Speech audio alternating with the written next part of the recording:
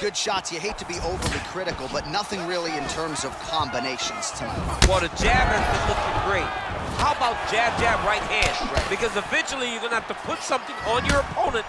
Oh! And just like that, the fight is over. Oh, my goodness. What a fight. Yeah, there's another one for the highlight reel, and that's probably as good a knockout as he's had in the UFC. Just a perfect shot to end the fight. Crowd absolutely loving it. Flush land to close out his opponent. I'm not even sure the other fighter saw it coming, so a big knockout for him here tonight on the biggest of stages. Well, another highlight for the real DC as we look back at that scintillating knockout. Yeah, but the whole fight, he was landing great strikes, kicks, punches. He was doing everything right until eventually he found the shot that ended the fight. So there is the UFC featherweight champion getting it done with style points tonight by way of knockout.